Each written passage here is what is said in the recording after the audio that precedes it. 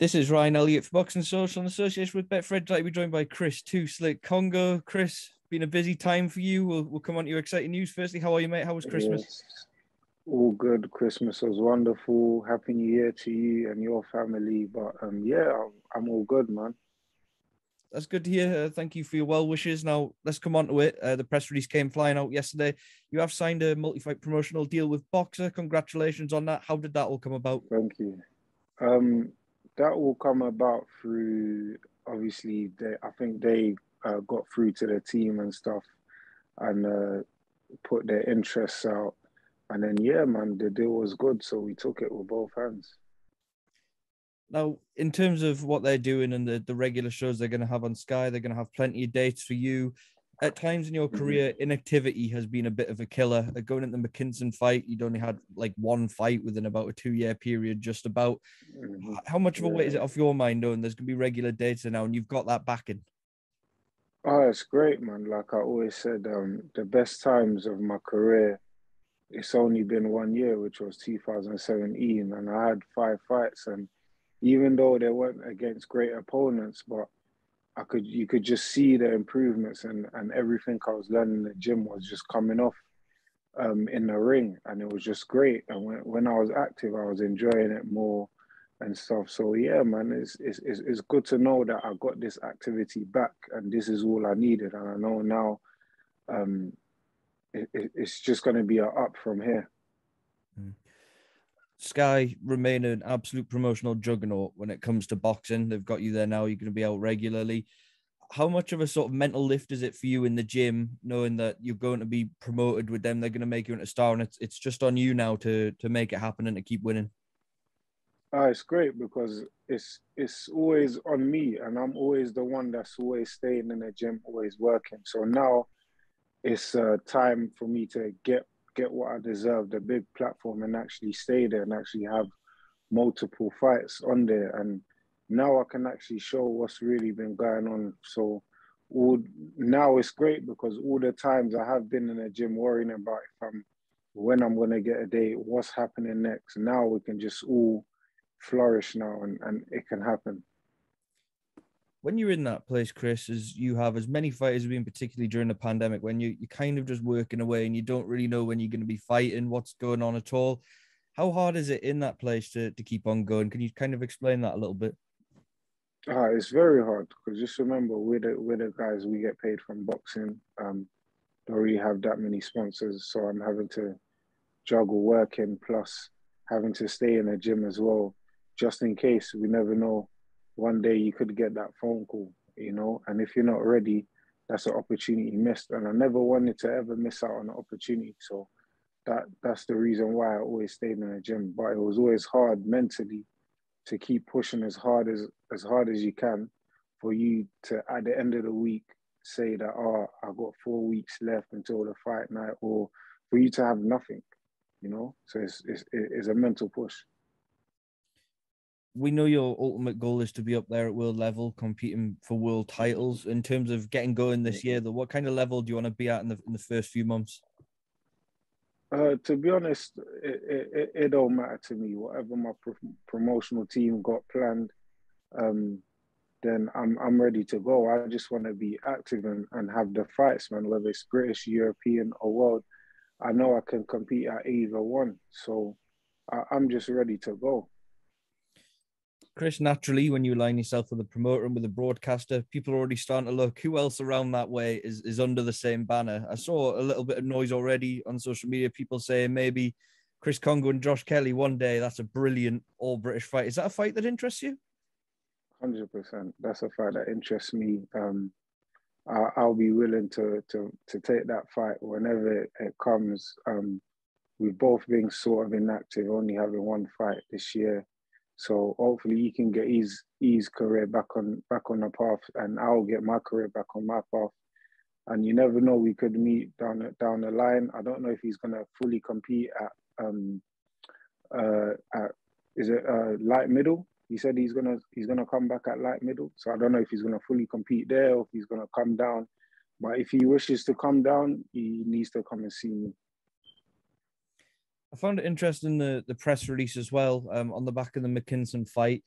you, them words there kind of were what you said, similar to Michael McKinson. At some point, he's going to have to come and see me again. Is it in the back of your mind that one day we will see the rematch? Is that something you want to put right?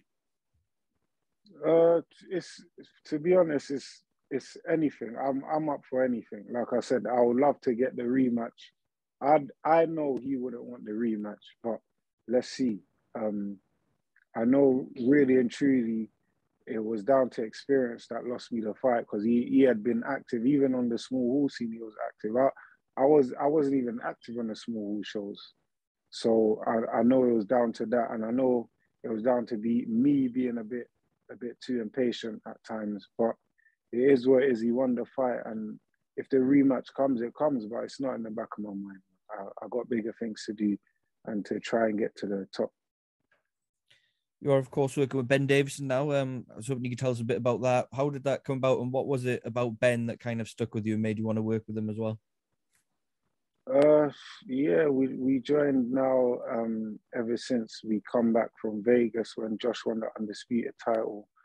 And what made me join was just his methods of training, just the drills that we done together, me and Josh, which actually come about in the fight. So when you see the two knockdowns that happen in the fight, that was due to the methods of training that we've been doing in the gym. And just the repetitions and stuff is just exactly what I needed, what I believe I needed for my career. So when I called Ben and asked him to be my coach, I was really pleased that he took me in with both hands. And we're working, man. We still ain't there yet, man. Give us another 12 months together. We'll be unstoppable, man. You mentioned it there as well. Josh Taylor's someone you know incredibly well, not only in that camp for Ramirez, but for a long time, you and Josh have been doing rounds together and preparing for fights together. What's it like to be sort of around him full time now? And can you try and explain to people what that working relationship is like between you two? It's great. It's great.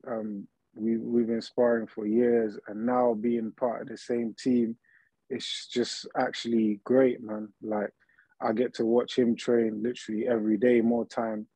And yeah, he gives me tips during sparring as well. So it's all good, man. You can't get anything better than having an undisputed champ in camp, in a training camp when you're there as well, you know? So I can't complain. What's the blend of personalities like in that gym at the minute? You've got world champions, you mentioned there, the undisputed champion, Josh Taylor. You've got Leewood around, but a lot of young, hungry fighters coming up as well alongside yourself. You've got like the McCormacks in there, Mark Dickinson, Lee McGregor, all kinds of people. What's it like? It's great. Just everyone bounces off each other. We work together, we push each other, we do drills together, running together, strength and conditioning together. And it's just great, man. And us as a team, like I said, I believe we're the best team in the UK, if not the UK, the world. Yeah, and we're gonna prove that, and we're already proving that now. As you see last year with what the fighters won, it's great for the team, you know. Chris, I was speaking to Lee McGregor a bit earlier today, actually, and he was telling me, aside from the fact everybody gets on well, there is a bit of a competitive nature sometimes with circuits, with sprints. It does naturally want to push you on. Is that something you feel as well?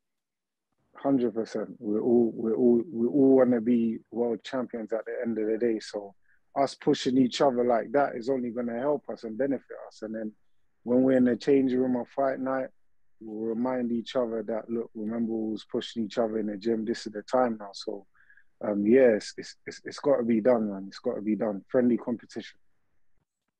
We're talking about Josh there. He's obviously got this fight with Jack Catterall coming up. We saw so many upsets last year where fighters were maybe making other plans and thinking about other things. Teofimo Lopez comes to mind. You know, Josh doesn't seem like that kind of guy. How is he looking ahead of this fight? He's the same, Josh. Even with all the belts, he hasn't changed. He's still working in the gym like he hasn't got any belts, to be honest. And it's just great to see, you know. It's great to see. Even it was his birthday the other day. We went for a meal, and the next day we was in the gym together. So it's great, man. Just a couple more fights I wanted to get your thoughts on before I let you go, Chris. Khan-Brook finally happening. Better late than never. Better late than never. As you can see, it was a sold out event. Um, Even I'm still trying to get some tickets, man. I think I need to call Ben and say, look, I need a couple of them tickets. I need to be ringside. So it's a good fight. I see Khan using his speed, but also Kel has got the power. But can he handle the speed? You know what I mean? But at the end of the day, timing beats speed. So if Kel can time Khan, I believe he wins. But me personally, I got Kell-Brook winning this fight. I know even the fighters included would have probably wanted this fight years ago when both men were at their peak, so to speak. Do you think it's still as intriguing as ever, though, given we don't really know how much both guys have got left? True. Well, it shows people are still intrigued for the fight to be sold out. You know what I mean? Within how many minutes? So as you can see there, people are still interested in this fight, even though they're in the latter stages of their careers. It's still a big fight in the UK, so it can't go wrong. You know. And one more fight that Errol Spence kind of alluded to is coming in April. We're expecting a 3-belt unification between Spence and Ugas. Spence sort of said that is in the works now. How do you see that fight playing out, Chris? It all depends what Spence we see. He's had all these injuries, car crash. Even though he looked good in his last fight, we don't know with time if it's going to affect him or not. So we'll see. I believe Spence is the bigger man, stronger guy. But Ugas, I watched a little clip of him against Southpaws, and he's very good fighting Southpaws. So it will be a tricky fight. But for me, I'm going with Spence.